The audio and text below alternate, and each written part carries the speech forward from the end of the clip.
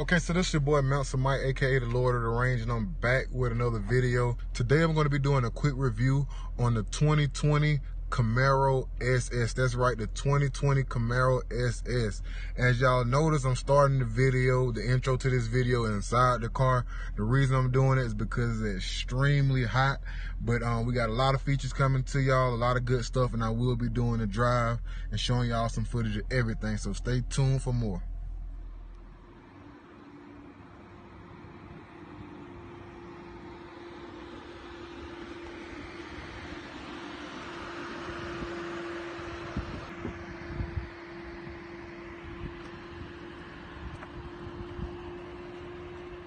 All right, so I want to show y'all some of these exterior features.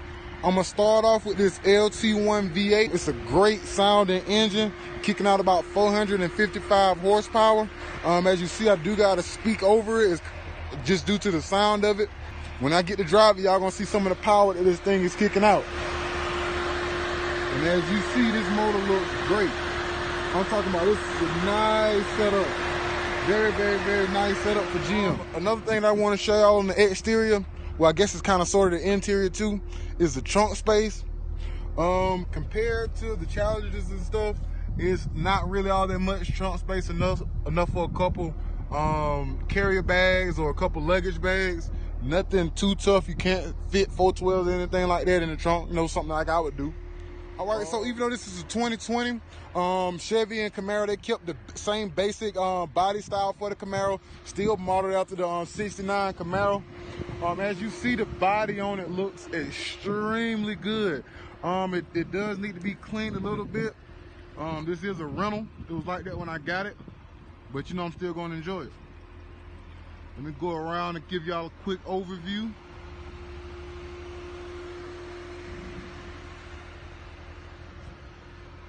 Got that thing looking real nice in the sun. I'm talking about it looking gorgeous in the sun. And check out them rims on it. There's some 20-inch rims. 20-inch wheels, alloy wheels, specific to the SS. For the 2020, they made a couple changes to the backlight. Nothing too much different. It looks extremely nice, extremely nice. If you notice, you got your back-facing camera up here. You got a lot of nice side sensors and all that stuff. About to head back into the car for a second to show y'all a few more of the things I like, give y'all a little test drive, and let y'all see how these different driving modes go on the road.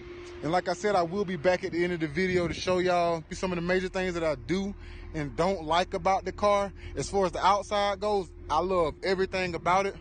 When we get into the inside, and I'll show y'all a little bit more detail on that in just a second.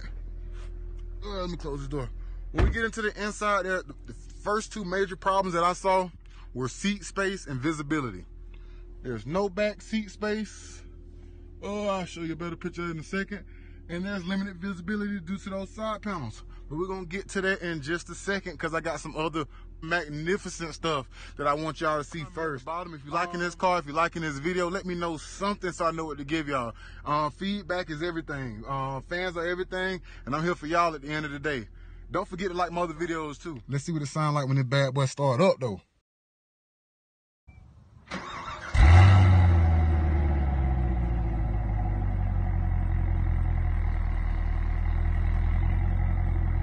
I don't know if y'all can hear that on here or not, but that V8 is sounding superb. I'm talking about this is way better than the V6 model they got.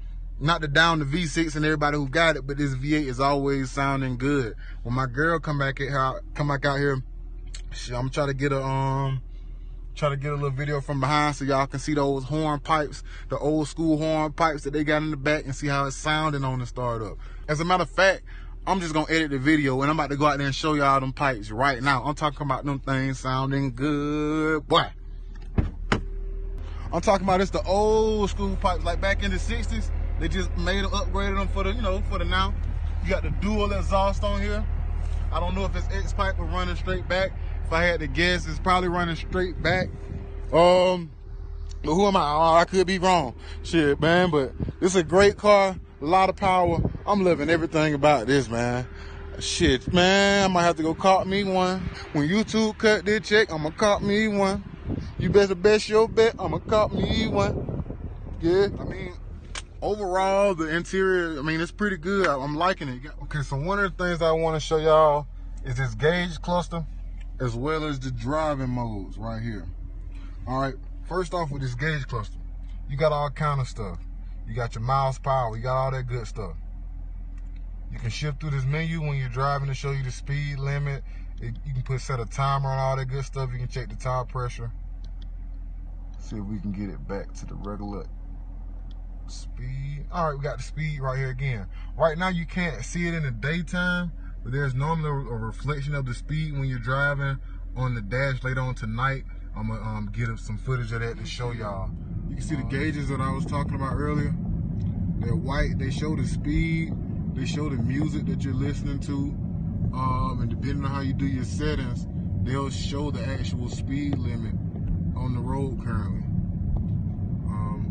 This is the first car that I've seen it on. If you've seen it on any other cars, you know what I'm saying, go ahead and put that in the comment sections. If you think that's a cool feature, make sure you click on that like button. And for the sake of it, go ahead and subscribe and hit that notification bell too.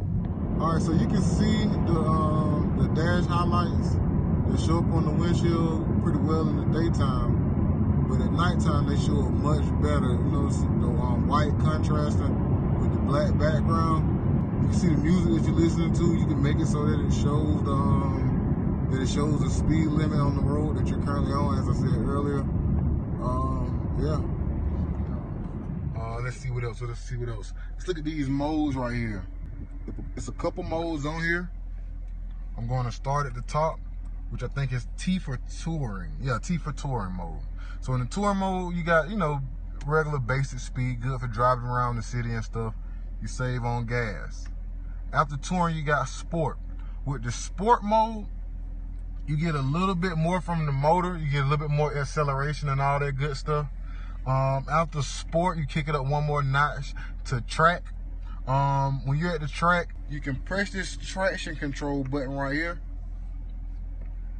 and it can take the traction control on or off. You press it 2 times. You'll see where it says ESC competitive mode. When you're in this ESC mode, your wheel spin and everything is different on the car. You fishtail a little bit more. It's extremely fun to drive.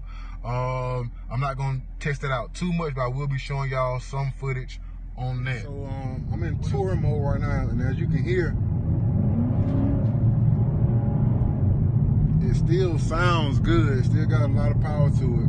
So don't think that the touring mode is weak or anything like that. You still probably getting 300 or so horsepower. But I'm finna crank it up all the way to track and sport mode. Y'all probably won't be able to tell the difference in the wheel spin and all that good stuff, but the acceleration is about the same. I'm about to hit it as soon as I get some space on this road, just so y'all can hear it.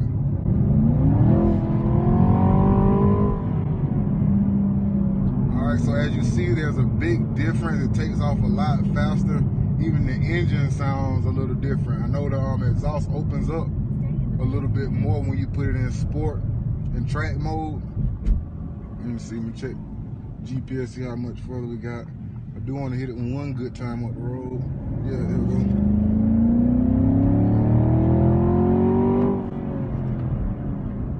All right, and just off that in track mode, I mean, I know y'all couldn't feel it or hear it or anything, but I got a little bit of wheel spin off that just then.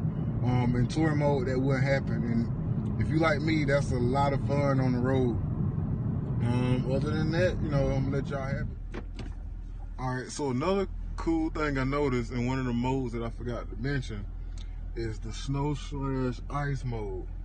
I noticed that, well, of course, in sport and track, that when I'm on sand, then it's kind of hard to drive.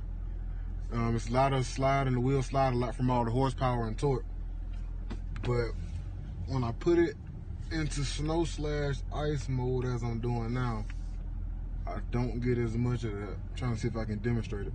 Right now, I'm leaving out of this area.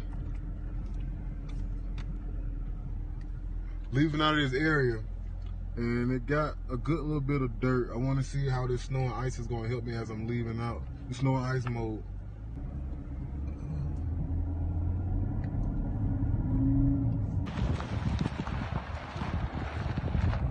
right, and you can see that the transition onto the road was pretty smooth when I put it in the snow and ice mode. I'm gonna do it one more time in touring, just to show you how it is. Of course, I'm not gonna do it in sport mode because that's gonna be a crazy fishtail. But I'm gonna put it back in touring, and I want y'all to see how it is when I come out the road. All right, right now I still got it in snow and ice. I'm about to switch it to touring now. All right, I got it on touring. And if you notice, the wheels are already starting to spin as I'm leaving out.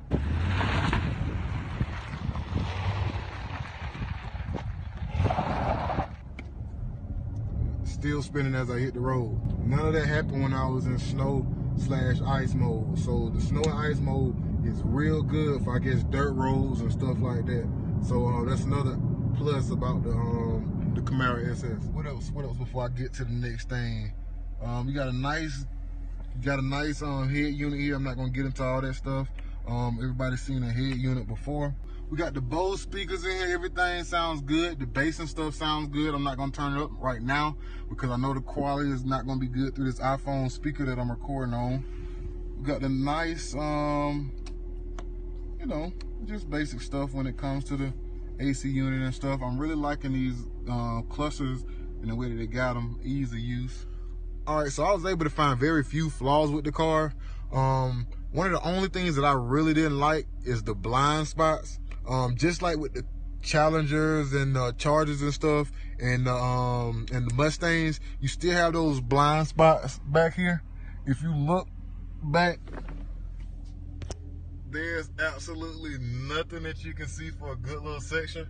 So you gotta be super careful when you're driving this car, checking the mirrors and all that good stuff. Especially when you're in that track mode and you're enjoying yourself. As far as the interior and the size, the interior is nice. The front seats, you do have a lot of space, but in the back, as you can see, there is none. If you lean your chair back, you will literally touch the seat, so you can fit nobody back here. If you have somebody extremely short in the front and they lean all the way forward, you might be able to fit somebody, but other than that, there's absolutely nobody going in the back seat.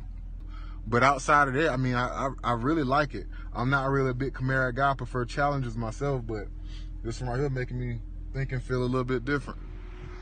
So as y'all can see, the Camaro SS is a really nice car. The 2020 version, 2020 model, real cool.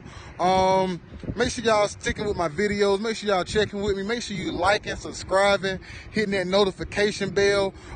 Donate to the channel, my Lord of the Range channel. YouTube does not pay me, so make sure you leaving me something on that Lord of the Range channel. Everything Mike's, Mansa Mike channel. That YouTube will be paying me on soon, so make sure y'all tuning in. And we're gonna have a lot more stuff like this coming. Check back with us. Let me know something.